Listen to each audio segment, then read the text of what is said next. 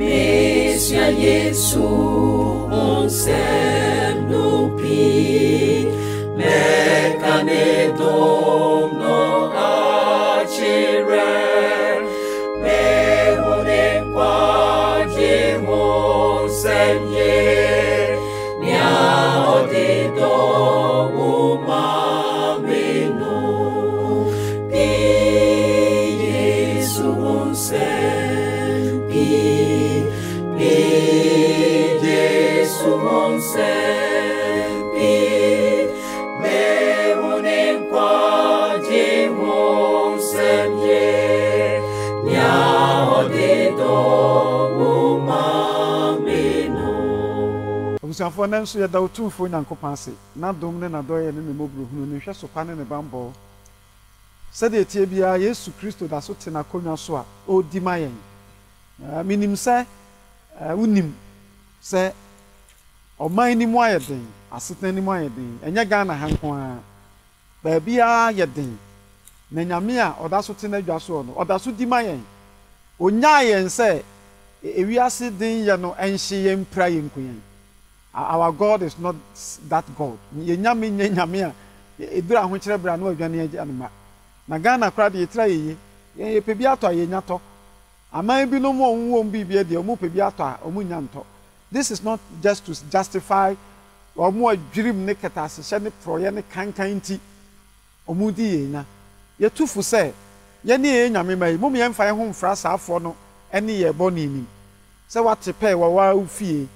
wo de ba ko je 20 cedis e de akɔhye dollar e nipa bɔne sɛm medɔfo mpɛ sɛ meka kyerɛ wo sɛ ɛnya pɛ kɛntɛma na wobɛte no na wode bɛtua woba na ɔwɔ tek ne school fees nti wode kɔ gyam obi ahokyerɛ no a aba no yɛne yɛ kristofoɔ no yɛnkyerɛ yɛn no kuredie stewardship for yɛsua no yɛnkyerɛ na sɛ obi akɔtɔ anwa 450 cedis 450 Ghana cedis na ɔde gye 1100 ɛyɛ amamɔsɛm Awurade mmoa yɛn na yɛne yɛ kristofoɔ no ahokyerɛ bere mu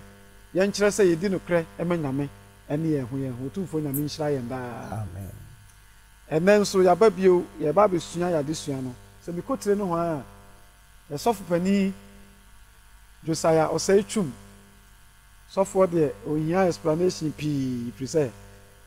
he is a near veteran minister sɔfo ni ɛmo akɔ awa Impre on a personal ministries and Sabbath school Adventist Muslim Relation Director for South Central Ghana Conference. So for Aquaba View, the Ministers of Mama Hoya. It's a Daruma. And now, as company Eric and so assign Abba joining or in Patasia SDA Church. And now. So for last week, utinemu emano na minsha uba eduma pa. So for Frank and so ewaha. Midian Cheba for Junior, the Christian name at the Daniel. The basre na company Republic Empire man. Cheba Empire. Wa ho na woda so tiase na wadi nkunim wa Calvary amaye. Anɔpa yɛda wase sɛnyɛ wo sɔre yɛ a anka ni da so wɔ hen nanso yɛda wase sɛ wadi nkunim wɔ Calvary ama yɛn anɔpa yi ma wo honhom mɛboa yɛn na yɛntumi mfa wasɛm ɛma wo mba na yɛnso yɛnya mu kyɛfa na ɔma yɛn no ba a yɛnyɛ wɔ anim adom gya asɔfoɔ mpanifo ne mpanifo a mene wɔn di dwuma nyinaa hyɛ wo nsa wɔn kɔnkɔn bɛyɛ kaekaefoɔ kyerɛkyerɛfoɔ ma yɛmfa yɛ adwene yɛsusu yɛn kyerɛkyerɛ na emom Nyame deɛ wonam honhom so de bɛma yɛn no ma ne mfiri wo mamumra na ɛkɔ wo mankyɛn a atumi abubu akoma asiesi akoma wɔ Nazareth ne Yesu din mu amen amen that's it. So pani okay kuma one mama mama kuma echiamo na mama Grace Odro Sapon one so pani Odro Sapon ne asofo mpanimfo nyinaa ya cheche mu nyinaa ɛna asafo mahoro a onyini ɛne yare enti sese mu ntimi ma asɔre na mu ne yasom Hope TV abɛyɛ asɔre ama mo ya chia mu nyinaa maame Vic ɛwɔ ofin so ɛne mu a mo yare nyinaa ɛyɛ Awurade pɛ sɛ opagya mo a ɛnso ne yɛda sɛdeɛ yareɛ no ɛde mo aduru biara no nya awieɛ no owu akyi mpo anidasoɔ ɛwɔ hɔ ɛnte sɛ mo a moda so te aseɛ nti yɛkyia mo nyinaa ɛsrɛ Nyame awerɛkyekyerɛ ɛma mo. We are together with you. Onyame huhum mu no yɛne mo nyinaa na ɛsom yɛdam ase. Last week adesua no yɛbɛhwɛ sɛ Yesu wu maa yɛn. Yesu wanwu ama ne ho. Owu yi sɛdeɛ ɛbɛyɛ a yɛn adebɔnyɛfoɔ yɛbɛnya anidasoɔ. Na ɛbonsam botaeɛ nyinaa ne sɛ enipa asɔ bɔne ahwɛ nko adeɛ owu a onya anidasoɔ biara bio. Nti Yesu Kristo bae ɔba nipa tebea mu sɛdeɛ ɛbɛyɛ a ɔbɛba abɛka owuo ahwɛ na wadi owuo so nkunim na sɛ ɔsɔre a wasɔre ama yɛn nkunimdie. The last week adesua no ma yɛhu sɛ indeed Yesu ba bɛwui. This week adesua no yɛba bɛhwɛ Yesu a owu maa yɛn no ne sɔreɛ no dɛn na de brɛ yɛn ɛno na yɛba bɛhwɛ. Asɔmpani ne me nuanom asɔfo no mo akɔ aba bio. Sɔfo Frank ɛpɛ sɛ ɔboa yɛn na wɔtwe adesua no dɛn na yɛbɛhwɛ. Yama ahwɛfo nyinaa yɔnkodɔ yɛda mo ase sɛ munya brɛ ɛde tie yɛn na mohwɛ yɛn titi da bia mehwɛ mo a mo social media na data yi ayɛ mframa nso munya abotrɛ sɛ mobɛhwɛ yɛn enam sɛ mo hia mo nti mo wie nso a mo sa hyɛ mo afoforo Nyame onhyira mo saa ɔwɔ sɛ wafa kwan yi so na mo de Nyame asɛm nso ɛtrɛ ama afoforo ɛho no bie ɔsɔfo na wotwi de yɛbɛhwɛ ne sɛ Yesu adi nkunim ɛwɔ wuo so ɔka kyerɛ Martha sɛ me ne owu sɔre ne nkwa de ɔgyimedie no owu mpa a obenya nkwa de ɔte aseɛ no koraa na ɔgyimedie no onwu sabre na onwu yɛ enti bituma ka sɛ sabre na ɔka bi adi na odwa n'anum ba sei deɛ ewuo na nkasa ɔkaeɛ no ɔno nso abɛwu bi abam pɛpɛɛpɛ sɛ deɛ ɛteɛ pɛpɛɛpɛ na mmom ɔno ne wuo no ɔnsan ɛnna adamena mu bio mmom wasɔre a ɔte ase na ɔte ase ma yɛn saa anigye sɛm yi ɛna ɛma yɛhunu sɛ Yesu Kristo da nso ɛwɔ nipa a yɛhu wɔn wɔ asase so nyinaa mu even ɛsum akanifo a aba nyinaa mu ɔno nko a wɔda nso ɛfiri sɛ ɔno deɛ ɔda so te ase na owuo a wɔde so nkunim no ɛdeɛ ɛkɔfa baayɛ ɛyɛ bɔne nti sɛ wɔde owuo so nkunim a kyerɛ sɛ bɔne nso so no wɔde so nkunim nti sɛ yɛn yɛ deɛ ho to ne so a kyerɛ sɛ yɛn nso bi duma di bɔne so nkunim ɛyɛ firi owuo mu na awotwe nyinaa no yɛbɛhwɛ ni right ɛda ase nti ka yɛn ka abosɛm ma yɛn na menkɔ sɔpani Josiah so ka abosɛm no ɛwɔ adisɛm eti baako hyɛmu edunson ne nwɔtwe no na mehu no mehwee ne na ase sɛ owufoɔ na ɔde ne nsa nifa too me so ka kyerɛɛ me sɛ nsuro me ne ɔkanifoɔ ne ogyedifoɔ nea wɔte aseɛ no na mewui na hwɛ mete ase daadaa na mekura owuo ne asamaado nsafoa amen adisɛm ti baako nkyekyɛmu dunson ne nwɔtwe no sɔpani Josiah asɛm yi Yesu ɛna ɛka saa asɛm yi ɛkyerɛ Yohane no a ɔde ne maame egyaa no wɔ bere a na ɔbɛwu wɔ asɛnnua no soɔ no Bible abakɔsɛm ama yɛate aseɛ sɛ saa Yohane yi ɔno nko ara ne suani a ɛbɛka sɛ ɔtoo ne kɔn wuiɛ ɔmo ma kekunkum ɔmo basa na ɔno nso ɛna twerɛ fa Yesu Kristo nyamesu mu sɛ wohwɛ Yohane nwoma no Yohane nketenkete no deɛ di kan deɛ ɛtɔ so mmienu deɛ ɛtɔ so mmiɛnsa ɔno ara na Nyankopɔn de adi nsɛm ɛmaa no sɔfoɔ sɛ wohwɛ asɛm a Yesu Kristo ehyia Yohane ɔkaa yɛ yi a ɛbɛn na ka fa Yesu Kristo nkunimdi a odi fa owuo ɛho in the light of addition na wɔtwe da ɔtwe jampo Nyankopɔn ase sɛ wam yakwanya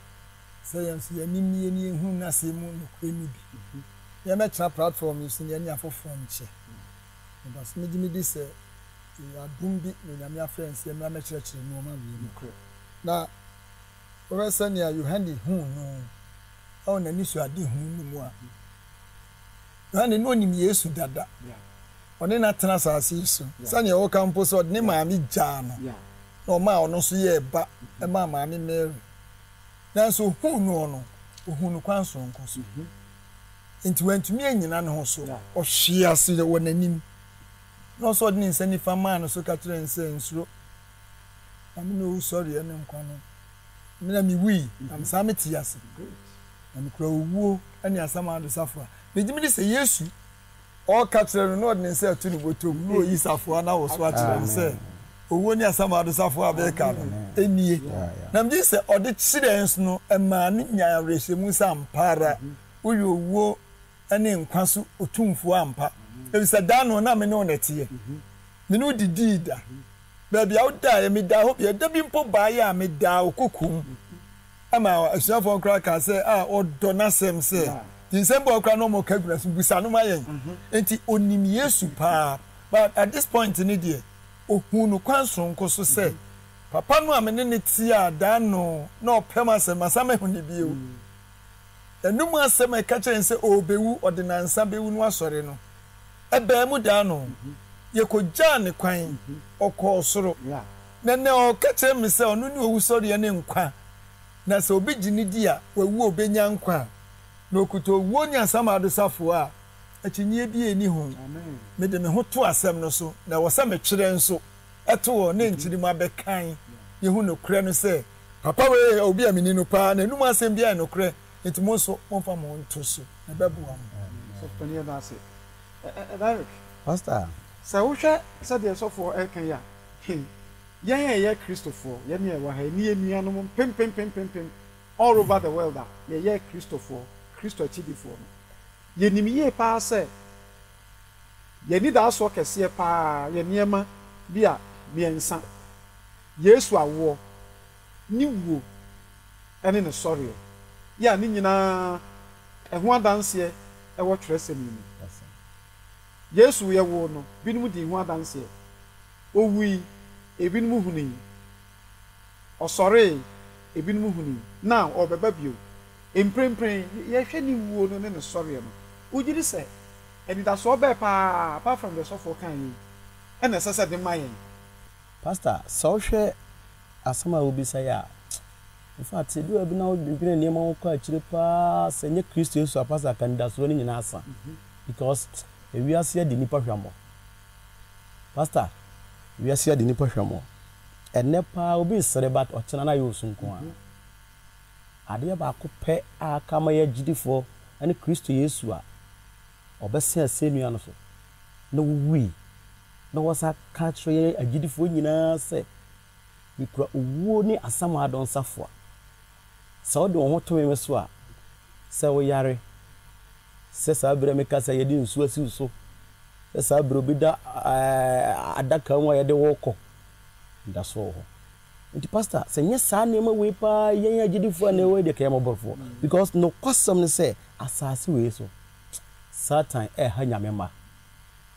obi kura nnɛ wɔsɛ wobɛsoma Awurade yie wobɛtutu anamo yie sɛ woyɛ sɔfo sɛ woyɛ asɔre panio sɛ woyɛ asafo bow sɛ woyɛ asɔre kwadao pastor nso wetumi tu obi a ɔdwene ho a wɔnte ase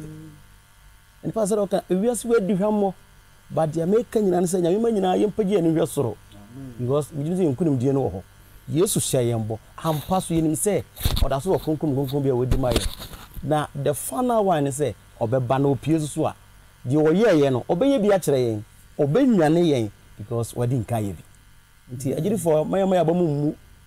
pastor mayama awre ho no not so because no kwasɛm ne sɛ ɛnɛ obi aka but you really feel say Yesu di ka ho asɛm ewi ase na mu yɛ den no sɔfo nti betumi ate asan ensan da nyame di ka ho asɛm awiye ne ba Kristo ba ɔbɛfa ne dia wo makɔ nti yɛmfa ewre nyina nhyɛ Awurade mu sɛ die ko biara onyame a waka na asɛm no ɔnsesa na ekwa sɛ ɛbɔ mu sa nti na ɛba nti ne pastor azɔfo mu adwuma yɛ mu nhyɛ yɛn kuran because ma amoa yɛn ne yɛn mu nyina futu fura de na nda so no so yɛ asa because agyan de yɛgya mo nti asafo pɛnfo sana sɛ yɛ asafo ma no san sɛ bre wo mu yɛm sɛ ɛyɛ bre bɔne but nyame ana Kristo saka kyerɛ sɛ wo wu no di wo so nkunimti so for areho no ba kora wɔ ndaso obi oni ndaso na ɛyɛ den ɛso das o hwɛ Yesu a wawu asɔre na oni Yohane ɛkasa ɛwɔ Patmos bepɔ so big part yeah super so na said the nurse of for Josiah Akan Adentina you had a shame and answer yes we need identity muno he was more or less like a human being but I feel there yes who has been enthroned in the book of D7 he came as a savior to whom the who shrine ade but the binom to ayam pianam the nyame say any bible nim ebinom critics binom say yesu kra yensie no kra yensie no of kotena India baby na okowo ye ensembunu na binom keka so for yesu who sorry the impossibility am binom hwe edem bi ni say owu ye no ye ne koto adam na mu no ye sense silly ano and I'm sorry. How possible is this? Okay. Yam someone a GDA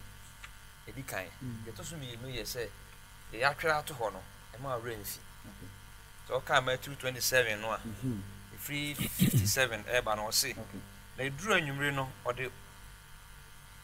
fool be our free Arametia or friend or Yosef our no, and so ye used to see nearby. Ono na okọ Pilato nkyɛn kɔsrɛ Yesu emu no ɛna Pilato hyɛ sɛ ɔmfa emu no ma no na Yosef fa emu no ɛde nwera a ani tie kyekyere ho na ɔde kɔtoo ɔno a ne da foforɔ a watwa no ɔbotan mu na opire ɔbo kakra bi ehini ɛda no ano na ofiri hɔ kɔe na Maria ne Magdalene ne Maria ba kono ewo hotete eda no ententen so enti ahayi no boaye amaye hu se ampa Yesu wo na baso asini anso wateam awie wo na baso yakosre se de yen ne dai yamfa ne se me mfiri kuma se ha mi fra kuma dan se mi wu na yesi bia bibi nti ye besie me ha wo se yakosre baabi emma me e ko hene ne ho wo se de baabi de ma me eno ye abusua bia omo no wo asase ne be de animu nti Yosef no wona asase ana ono e de masa yemfa Yesu nkoto okọ ye no ye de bo ato ano no afei Farisifo ene asofo mpanyimfo no ba Pilato nkyɛn sɛ papa yi ti ase no kan sɛ obewu asɔre waka bem prensa enti anhwe ana ya bibi ase movie bi no mu yi asuafo no be fa na kɔ aka sɛ wasɔre ampa enti ma asojafo enkɔwene saa emu yi so far no sɛ yɛhwɛ pa enei kra no Queen's bedroom ye minim sɛ bia ba be esie no no your gas bi mo hwɛ hɔ ne so hwɛ wa ai bia na ya to ayi ni nyina wo na wɔte ano sɛ wo guard ba ko pɛ sɛ yi do nyɛ sure sɛ esi but we de wɔn nko ane de na yɛ guard one de bo ato ano ɛna sojafo na sa de seal nyɛ Ghana sojafo dabi Roma tete Roma sojafo akodurufo no mo yɛ kɔ fɔmfo no na mo bia no mo kan na bi afei omo sa gade che so omo nkoye mo da so ho enti number 1 ne say Farisifo no hunu say wo sore kura no a enye possible say ono betumi ahuri ebo na firi ade na no ohiri bo no so asojafo ohiri so ho ni ombeso ni mu ombeso kunu bio enti obekunu bio na aka no kwa no onya ne Lazarus no ebra asem na hitaye no omo say da bi Lazarus wonya ni eya ma papa ya gidi dodo omo yinku Lazarus bio ti ehu ahi kura no ko mo sa ko pe Lazarus ko no eti je se bon sam pe se Yesu be ka da menem efi se wonim se ne wusɔre ya no de onya sɔre a ɔno wawie oni chance bia biu wan pese ya ba wo no dabi wan pese obewu eti wan pese ya ba wo no kura de no pese owu ba na nya asenu aso an se wan pese ya ba wo no ene ye wo no ana on say Yesu ne wo na o me kum kwala ni good ana wan pese obewu ko hunu no gasamani tro ana owu ye until now no we dia the last point for our victory is say oh sorry wan sorry sir enti the see je say ampa ye sie na ampa yɛnya atwerɛfo a wɔtwerɛ ɛne anuanom bi a ɔmudi akyire kɔ adamna no ho di adanse sɛ ane ekosie no yɛnya mpanyimfo asɔfo mpanyimfo a ɔmode report aba sɛ ane yɛsie no baba bi yɛsie no yɛnkonkɔwɛn hɔ yɛnya asɔgyafo a ɔmo so akɔwɛn adamna no ɛkyerɛ sɛ sɔfo de si yi ɛyɛ no kurotrodo evidence no wɔ hɔ bebree baabi Roman for no nyɛ Jewfo Pilato nyɛ Jew ni ete yɛ Jewfo ɛne amamamufo nyinaa gye atom sɛ owu ampa ti sɛ nan onwu ya ampa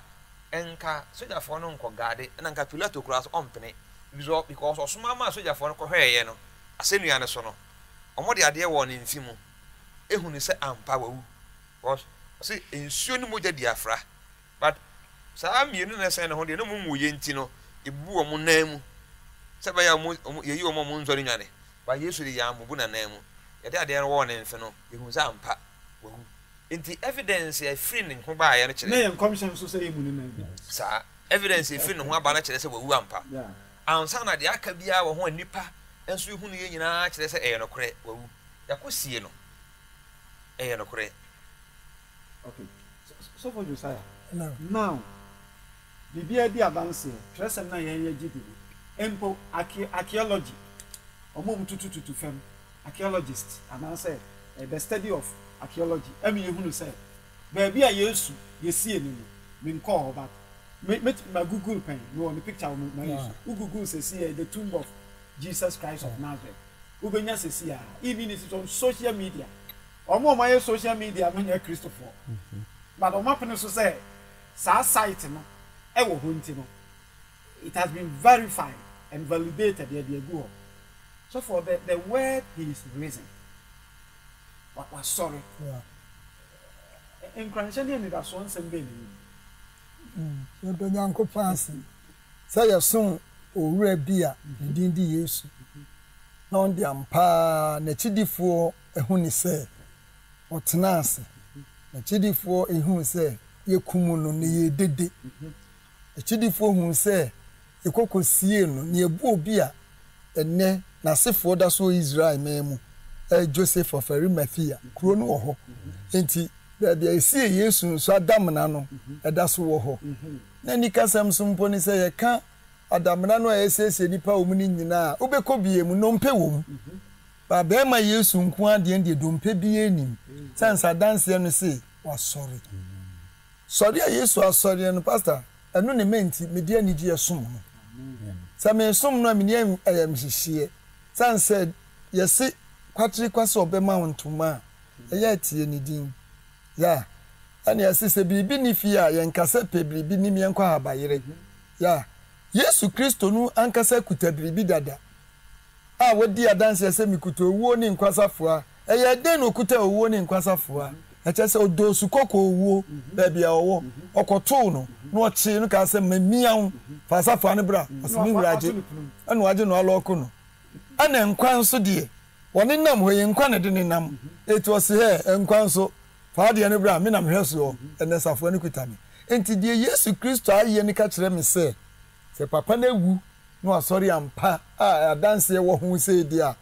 me ɛma me nsuro sɛ yɛse sɛ manfa me wankɔ sɛ tumi we yase a mewu anaasɛ sɛ metie me maame no na me papa no na me kɔ so som me som a me som no a me ho bɛkyere me sei na mmom deɛ ɛka kyerɛ me tiawa ne sɛ ne wura no a wasɔre ni nti ɛma me awerɛhyɛmu sɛ me wu ne mpa a anidasoɔ bi da hɔ ɔtwɛn me sɛn sɛ na danse a ɛyɛ paa ne sɛ ɔde ka nyane binom sɛ deɛ adi ka asua ne nkurani ba onyane no asɔfie pani yi bɛyi zero bɛyi onyane no Lazarus ne nua ba so ɔbɔn na ɔde namu nanan onyane no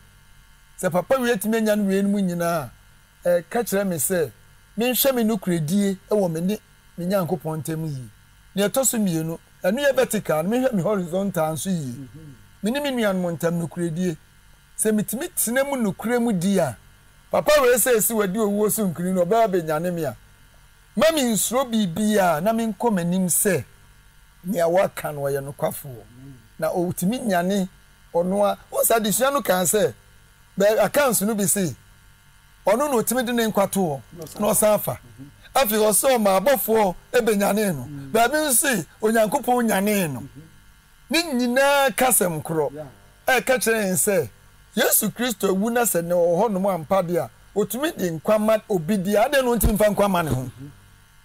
enti ono ani mu no atimi anyane asore de a papa ya wish mu ai wo papa no mu no efe enika ehye yenden ema ya ho kire wasase we so yeni hu abobo ma yen ka mani pa hu se yen ye moboda fisi ye die ne die owuo achi no odaso won kwama yen wo ma ewuo ni nyina ewu achi no dodo na wiasefo no munye ni daso bio ye die ne die owuo achi no ho na ye be hire ye be ya inipatitiru a ye ngu bi amen so for them me ka so panye de yi huni Matthew 28 no my account bi a add pa o se na ho me da etwa mu no e dey na otwe kan no ahomache Maria Magdalene ne Maria baako eno eba se obehwe da no na hwe asase wo so kese pa na Awurade bofo firi esane bai bi muni ebo no efiri eda no ano amen na otena so na ne ho te se anyinam na taade ho ase sukotwea na ne huhunti awemfo no ho popoe na wo ye se awufo na obo no ebua sorry na obofo no bua se ema no se mo de emu nsuro na minim se mo hwe Yesu a obo no asenu emu no oni ha na wanyane se de okaaye no mommra emehwe faako a na oda na monko ntem nko kankere na suafo no se wanyane afiri awufo mu amen na hwe odi mu anim kan akọ Galilee eho ena mobehu no hwe maka akire mo verse 11 say na okọ no hwe awemfo no binum ba kuro no mu be ka de esiye nyina kire asofo mpanyimfo no na wone mpanyimfo no hyiae na otu agina no oma asrafo no sika bebre ka se monka se anadwi ye daaye no ena na suafo no be wia no nka mo sewu na se yeidru amrado asomu a ye be kire numu na mo ho anka mu na woji sika no ekoye se de o ka kire won no na asemi atre Judea emu de abesine asemi atres omo person mo kata so soja fa kwaje bribe so eti bibia ye se ewuo no ke ye hunu ba wasore no ye nyedin ewuo de obia hunu se de ewie mu ye eda ni sum asase wo so ye soja fo gina ho ehwe bibia evidence no do so ba de wo sore ye de se nipa na wo sawo kakra bi ti mo de mbeka ne beji atom e se ma no de omo ko fie ena anadwo ne ma ne ni ho mo na mo wen ti mo tumi kire mu ade mbeka no ye gitum nti mo nyina mu yama no okay bada sran kanya medi se ne nya omo nko a na ye adansefo bibiri esa wo ho ka wo amen pastor o hwe agidi for ye gidi a ye kura ni nyina ye gi Yesu di se o ye wo no obani party bi ni ene ye gi Yesu di se wu ye na wasoro na osan ba bi ani gi sembisi Yesu Kristo wu ni se yanka Matthew chapter 27 verse 51 to 53 acho na hwe ntuma etwa asor dan no mu ati mienu firi soro di besi fam na asase wo so yi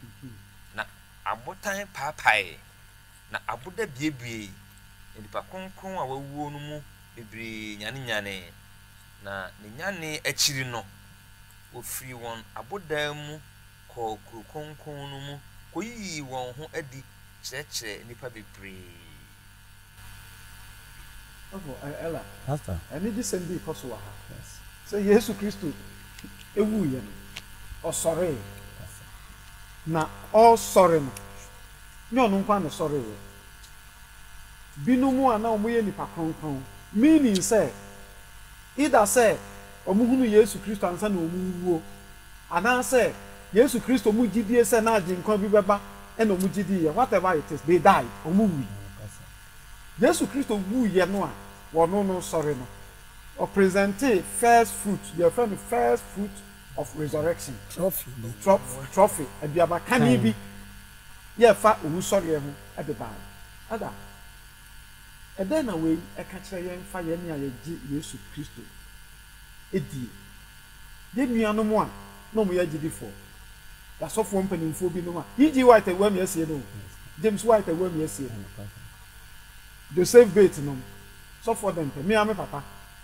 minim sɛ bi a yɛn mu binom nso ahwehwɛ yɛ adɔfoɔ binom sɔfoɔ C.B. Mensa nom ne agyidifoɔ bebree yɛ yɛsiesie wɔn ɛnyɛ wɔn kɔn nanu madamfo yi bɛyɛ a ekosi enum ɛkɔ yɛ yɛn bibi na 12 years ɔmo a mo tete saa ne nyinaa ɔmo de anidasoɔ gu yɛ anidasoɔ bɛn sɛm na ɛwɔ mu ma saa afo yi abɛtete sɛ bɛ de wom ɛma wɔn yɛ a wɔ adɔfo no ma wuo ɛne yɛn ne yɛda so te ase a Yesu maa yɛ a yɛbɛtumi yɛn ngu a yɛadɔfo no bɛ wuo. Many arose with him. Yankopɔn wɔn hyira wo paa. Me so adusua no me du ha no na ayɛ me sɛ asɛ daye bi asɛ asesem bi asɛ asem bi akyɛ sɛ ansi asase so ntasem we esi ne si we asase so kyerɛ sɛ ɛyɛ anwasɛm a yɛdi adanse sɛ yɛyɛ agyidifoɔ yi anidasoɔ wɔ hɔ ma yɛ papa pastor na sɛde na wɔka no agyidifoɔ adeda nyinaa onyamefo ɔmo kransie yɛ pɛn so deɛ sɛ Kristo su onyama yɛ koraa adusua kyerɛ sɛ sɛde wowu yɛ na ɔsɔre na ɔfa mpo ahotefoɔ bi di nkan tumi de wɔn kɔɛ ɛkɔ kyerɛ agya no pastor agyidifoɔ bebree Awurade Yesu pia menim sɛ saafo yi nyinaa betumi anya ɔsɔre mu adi kan de binti ɛyɛ ne gisɛm kɛseɛ ma yɛnya yɛte ase sɛ ɛnɛ yi de hiama yɛn nyinaa sɛ yɛbɛbɔ abrabɔ a ɛsɛ na ɛfata because mentumi nyɛ kristoni pastor sɛ de meka me yɛ kristoni na me yɛ nneɛma bi wɔ sumu a ɛne nyame asɛm nkɔ a daakye yɛbɛka ebi asɔfo bɛdi adanseɛ asɔre ma bɛdi adanseɛ but Kristo Yesu sɔre no ɔba na ɔbɛfa na ho tefo a ebi a na me deɛ sanse mantuma because sɛ adusua no kyerɛ sɛ ɔfa ahotefoɔ nipa kronkron tinye obia kwabia enti yewogidie sɛ wɔna wɔtra saa na wɔte ase no enti yewogidie sɛ wɔna wɔtra so ma Awurade na bi ɔnam kwa bi kɔ ka asɛmpa no obi busam sɛ elda enti sɛ obi a yɛse Yesu bo benwana no obi a ɔnam kɔ na aboa kye ne weyɛ ɛbɛde na ɔnya ne nam ne nipadua no nam ka kyɛn sɛ de ɔbɔ yɛn no wɔnim baabi a yɛwɔ enti baabi a yɛbɛwu ada bi asa aboa na weyɛ abɔ yɛ no mpa nyina mu kura no a owu sɔre anɔpa no ɔwɔ konya sasaafo nyina ebenya ne yɛbio enti ɛsɛ sɛ ade wei yɛ adigye sama yɛn a yɛte Awurade mu bebree na yɛde awura nyina hyɛ Awurade mu pasa asɛm bi ka wa na manage ho pa sɛ so ɔhwɛ Joseph Arimathea ɔyɛ adeɛ bi ovotu bibi ɛyɛ gift ɛde kyɛ obi a na wɔni bi abodan na yɛ ne dia no ɛno mu wɔde ma Yesu nti Yesu no oni baabi a meka sɛ asase bi a yɛtɔ ɛfa kɔsie no ɛne nyame mma a yɛse so pasa yɛtrimu den yɛtrimu den uwu kura wunua kwanhwɛni Kristo nipa betima hwɛ abere wɔ mmoa bi ɛso de bɔ no nya na Yesu ni abodan but ovutu ono no de ma Yesu ovutu de yɛ ono no de de ma pasa yɛnsua sɛ empo sɛ yɛ kura bibi ne de mo ma no nyɛ yɛn ya daakye yɛbɛnya ho akatua sɛ yɛwu wɔ sɛ yɛte ase so that's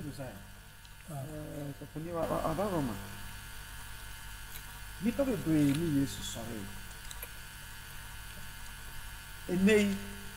arawo sɛm baako a ɛkɔ so wɔ Kristo sum mu paa ne sɛ Yesu Kristo akyiridie ɛya ne hu ne nwuno nti sɔfo bebree asan wɔ akyi enti wɔn a Yesu wu ya ɔdɔm sɔre yɛ no they knew na ɔmo nim sɛ ebire bi bɛba a ɔmo bɛsɔre nyame anim no owuo te sɛ nna Paul sɛ ɔkopa no mako American no wie to didie no makra de akada ho eye nkwa bo temu 14 ne de bema me da no enye menkuna mu wona odo na ho yie ne nyina bi so for esisem esi ye se wona no wabeda ke Yesu ka da munam ankomu so betumi aka da munam forever Yes. Yesu sorry ye nto mo sorry ye no so for nkranse be na obegina we so bia ma yen ni titirum wona asa Yesu Kristo akiri die na asa ma sum nyame abrabi metia se kra me hu me hu ano e na kyerɛ sɛ me kra me wu a me be sorry e na kyerɛ sɛ Yesu ya bi na ti ababebri binum kra me me da kwanfo na o ma gyan nyame som ne na ba bibi e pa asase su ha nyom no so for nkranse be na obegina sa asem we so bia ma ye nyam no tesa ya da rabi ase nim sɛ de Yesu ne nkakra nyinaa ebie nyinaa ya dwenem amenu ma bi wona senki enimu a ye ni isamba ye ho so okay in Romans chapter 8 verse 9 osna mo de mu ni hunam mu na mu wo honhom na so gise Onyankopɔn ho no ti mu na so obi ni Kristo honhom a wonya ne dia obi biara Kristo honhom kronkron ti ni mu ani da so ni se onwane mfiri oyi a ofemu emu enkoma bonsam eso ewo nipam obi biara nyame onkronkron woni mu no obekɔso afa yi anumu ewom ni so de yenyina to da pass Yesu tomre bia ho kyerɛ bi nti yɛwerɛ ho pa Asofo nya pastor enena nse ya madamfo amenini yɛ ka sɛ menini bokosi atafre ono na mitiri mu asɛm hia me pa mitumi ka kyerɛ no masɛm a aniwuo ono me ka kyerɛ no enhame ono eka na asɛm a kyerɛ me a enhame ma pa asɔre ni eka nyam sɛm wɔ ya asɔre wɔ asim kwasi ade etwa me ni na awotwe mi si forma free asɔre dem a kran hello pastor baby awo no ɛhɔ ya wo ye bibi ananam so minye bibia no se ne mpɛsɛ nke di nkomo kakra unia oyonko brobe Mr. Jamfi wewu ya ni ne call barikasi onu ni ebo ni din first mo kwaje ni certificate na barikasi ya ni ne call ya the picture na adeba to we ya konongo dumasi onu ne ne call na oye mi yonko pa na mehwɛ sɛnea menua ya free mu akwakoda ya na makoma nura ne kɔ ne na awɔtwe na mehu sɛ maye bibi ne ka kyem sɛ sɛ me nso ma ben wu so sɛ mehwɛ na mtimi etoto no mayi na enipa onyame honhom ne omutie bia no omte the voice of the Holy Spirit no omo masetra we sɛ mu agigi sɛm bia ntuo mu ombɛkɔ on anim daa ewom ye bebreu pasa mi sisu bi o se tomre bia nya odi to bibi mpa die adi ho tomre bia ho se onua no nketi bi mpa sisi adan titimu ba yentimi si bi o na enso ye ben ye pension o wa se ne no mate we de nmu nyina no ye ba mumu fi se Yesu koso ka kire ye nse edapa bi we yanim amen na se enkwada so wo ho kakra yi no obekoso ahwe no ma bi amaye etomre bi aya na sa enoma ye esua ni se wi a yetete ase ye kire nkrofo pastor mjisi ye ka kire yen aye ho papa pastor practical pa ye ka kire yen aye ho na sa futu a ye ka kire yen ho no mi firi mu na o sam nsimi koda ho nyame ase se me ba beti asem bi sei ewa nyo bia na atibie nti o ma ntibie no abesam tu osia mu ntentem na etu omugu emebinum di su na tiwomra anida so hwe na nim a wo hu bibia ba me no de yetu yani a yehunu ketuwa bi wo akirikyiri do ho apa na yenya men no ba da pa bi pasa yensa beka nti wo hwe Paul asem bi ewo Timothy mu metos edika ne tinsia nti mu nsia no say na nyamso mpa opini wo mu aya bi na kese ya fahwe ya mawi asemi na ye ntumi mfahwe mfiri mu mpo ye onuane ne de be kata ye ho a se ne etie bi a ho kire bre mu so for say na ka na elder say yen so ntro musa say pastor ntimo so na yen o se de bu amusu say yen no aso ma no ta aso pa ni bi ani hawo enti no say aso for no musu musu yeso musu na ye musu amo sometimes ye ni so no aso for ni so no ye obi be a friend the divine anguish. Okay. Nyame yaudie. Okay. Ye wo de friend of pastoral anguish. Bibi nya ya say ye ni suo no nya ohia ho ene ahokyere ho ni suo ye ni suo no ye yasafuma sometimes nipa ewu wa ma bone hu ni suo so wo hwe wo nua bi pa ye ya sofo do say aden sofo ye ni asafuma ene ti da bia me maame a owo mu me nyini se me ni agba bi watie me say mo pra be 4 times nti obu me sam ye sofo obu me se na me ho mo so ye wo ne ti da ya na yie wo be ko nko fie yie o asafuma yie ba ye ja ye fie de sa ye kwa asafuma uko fie ande e bo so bo they thought they be a man you yourself when people sometimes fail to appreciate say adwuma asofo yi or ye ma me nkwade bi na yesu ko sun wala zo to bi ase he said asofo kan ye no all is well I didn't try to say nyame a ye di na chi no obona asemi amanim gu ase wo mu ewu amaye e na wa sori amaye se wo de aduaba kan bi mpo e ko kire gya ne se eja hwe wona wonti ko ye nipa e bo ma sotro bitimi de nsa fa yesu ati pa bofra na so na ba ko yesu bisa sa ora asma me kai na body base mayo de na bomsa no be ya fa ba no de bon sa de akoda bi bi so for fun yesu kristo mu ye ebinom di ho adanse sampa owu asoro dum ko di ho adanse yen kai John chapter 20 no chemudu ba ko ekon asem bi wo ba ehun hia pa Yohana asempati adu no chemudu ba ko kono se na Maria de na wodina bodan no ehun su na osu no obo ni mu ase hwe eda no mu na wo hu no bofo a wo hye ntade fitaa se wotete ho oba ko tie tifi oba ko tie anafo fa ko a Yesu emu eda ye ho na obusa ne se oba ade na wusu ose won se efiri se wa fa mi wura ko na menim fa ko a ode na akoto na ka saa no odane ne ho hwe na chi ohunu Yesu se ogina ho na onim se Yesu amen Yesu se ne se oba the usual voice asem no ka kire no John chapter 8 kabra no mbeku no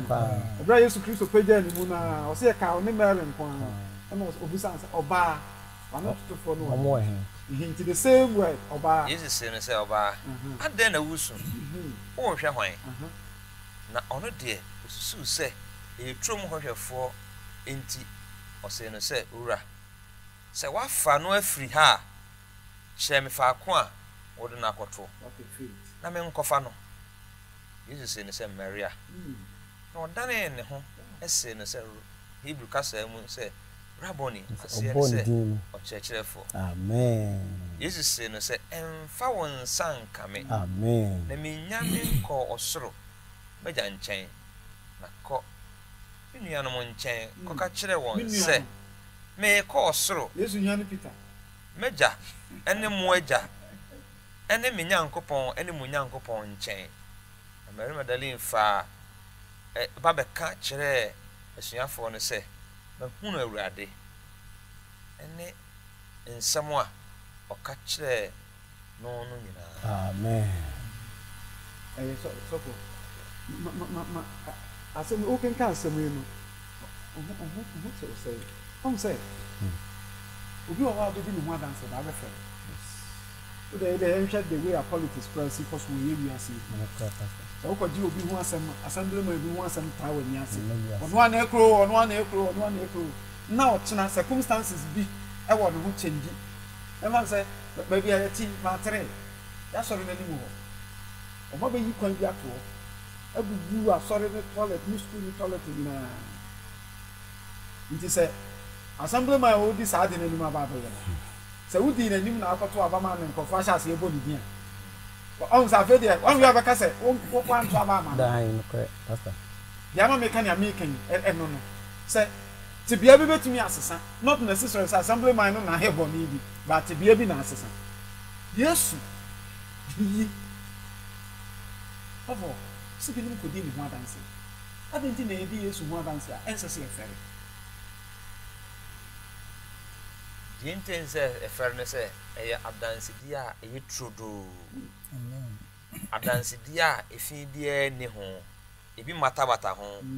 e eye witness just eni ehunu yohane say de eni ehunu na yensa aka yaso mu na de ho adanse ampa eni ehunu wo hwe Mary de ya in fact adanse di kan no na complete so you can John 20 no we can feel one you want to say ahomache na nkode eduham no kosam no ko na ye prebo na firi ho wanwuram na odi milika be bo Peter mama na say Peter momra asem bi asi na no di milika baaye no mbaaye na John di kan wuram na Peter ye fast pa na ho wuram no woni ho e ho na Peter ne John san esa wachi so mo ko omunu ya no nchen ba wo say Mary de wo ka ho to wo ka ho no na okobusa ati wo osu ye then obofo no ehwe de din no wo tiso bi busa na chi say ah oba na ada na wosu wo twa na ani ano so hey papa mesra wo sa wona wabefa na wakwa ne hu hia mo a mesra mo me de no hu hia me mon chira me whether dead or alive ne hu hia mo amen nti on say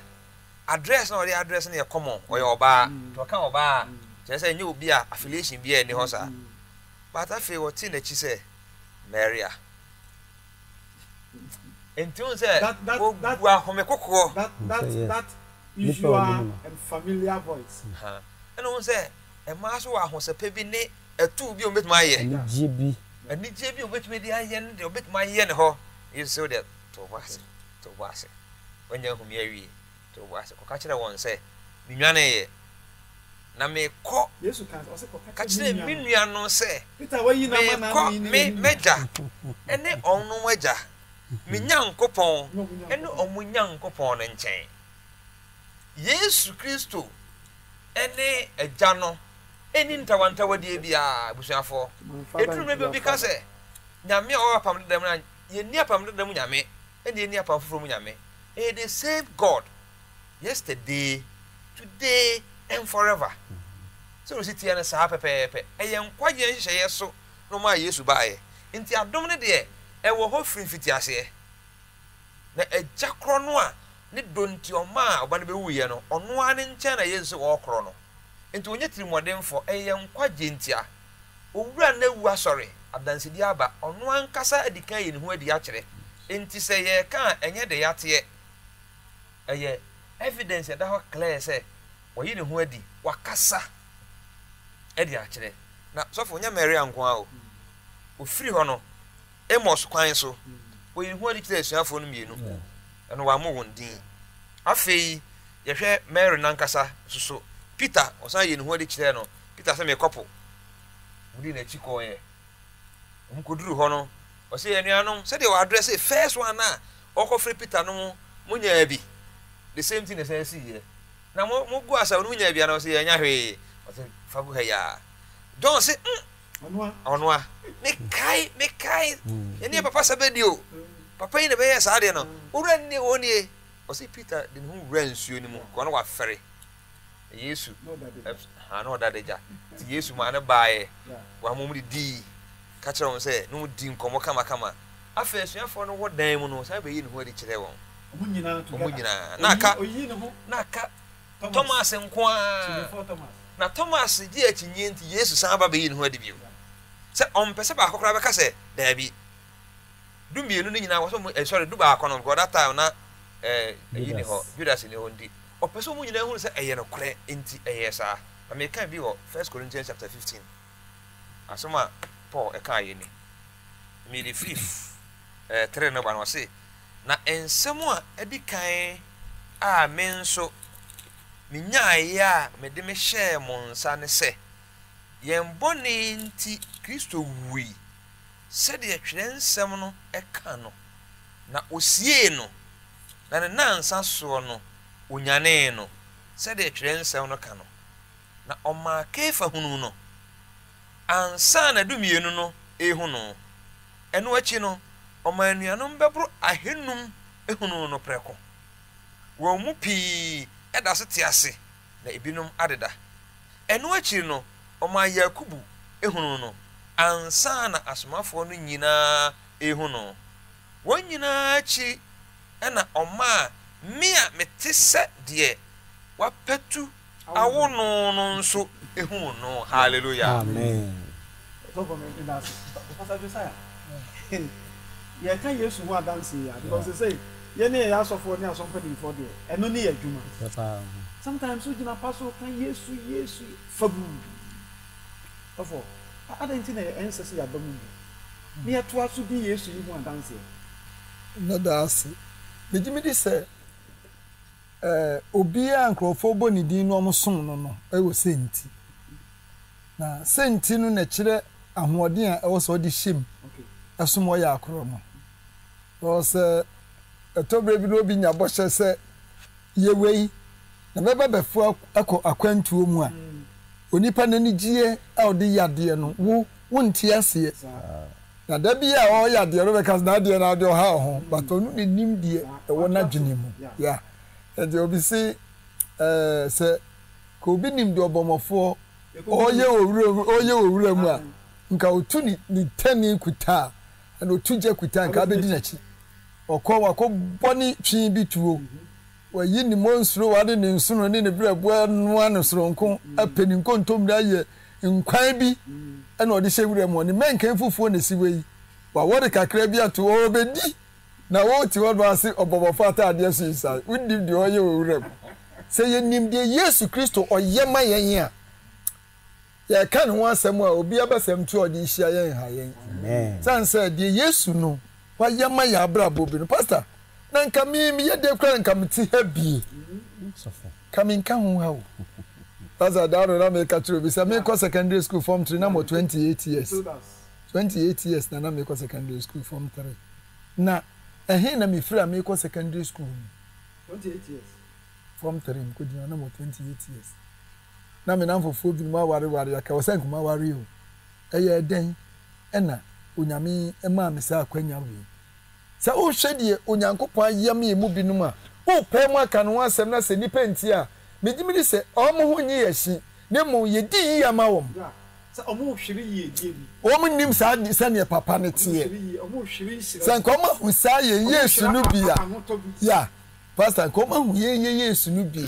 megimidi sɛ komu nyina beba me nyina de ho ato fom kra muni ama papa no esan se asetena mu no de Yesu oyɛ no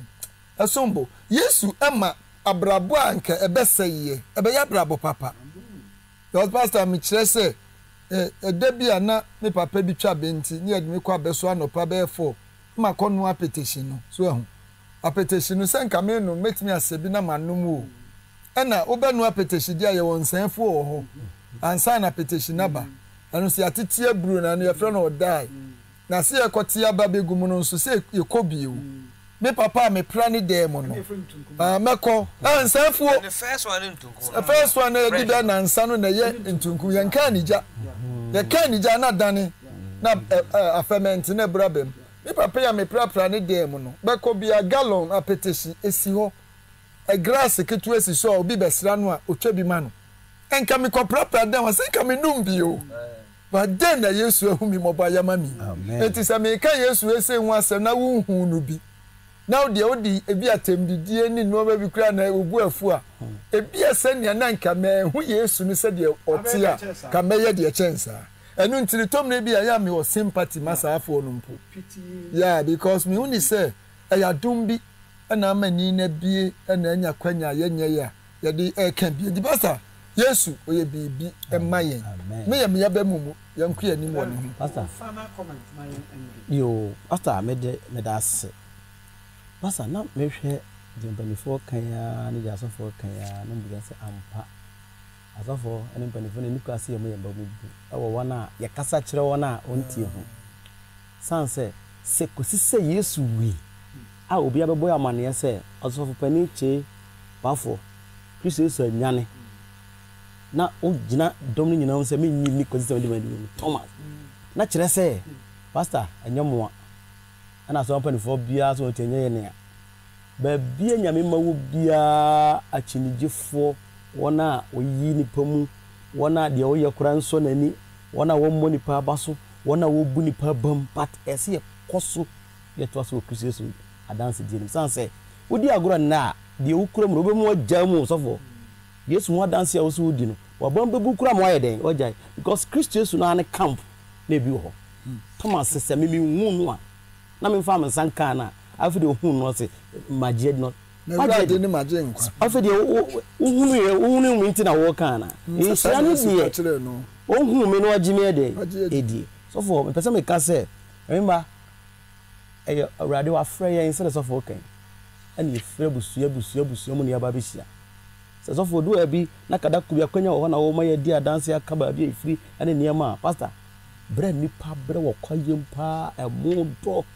okɔhwɛ mo ya sɔfo ni medas pastor dan wansena di wɔ baabi ani